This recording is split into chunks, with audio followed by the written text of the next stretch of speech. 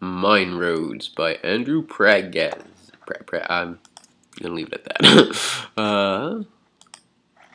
Alright, this game is not forgiving. It is very easy to die. Maybe I should read the instructions. I didn't read the instructions. I just, started playing because it's a game and I hit the wall and died. I'm gonna go back and read the instructions.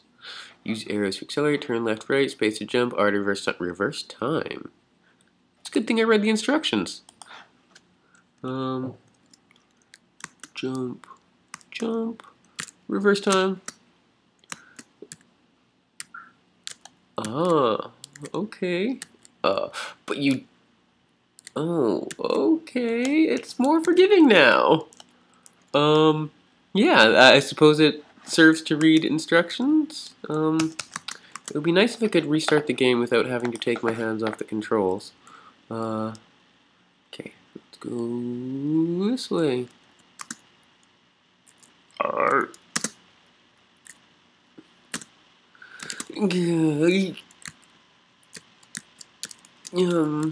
Not good at this game still. There.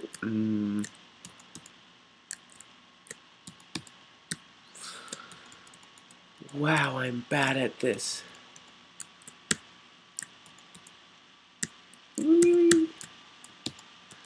How exactly in the middle do I have to be? Okay, I'm just gonna let that one die and start a different one.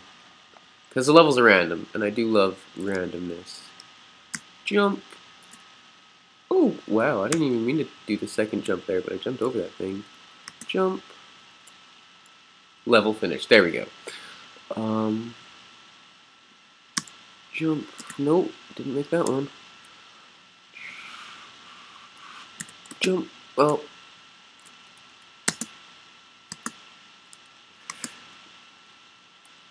No.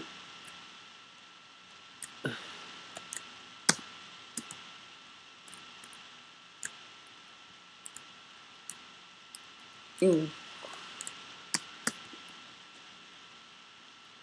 Okay. There, I can just move nice and slowly to the goal. I don't have to go so fast.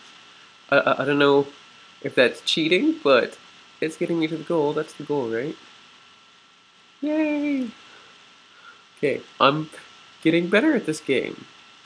It seems like there should be some sort of motivation to make you go fast because that's how it seems like it should be played, but oh my god, I'm bad at this.